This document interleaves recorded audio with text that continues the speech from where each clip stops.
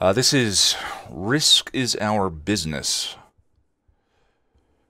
from Return to Tomorrow by John T. Dugan. They used to say if a man could fly, he'd have wings. But he did fly.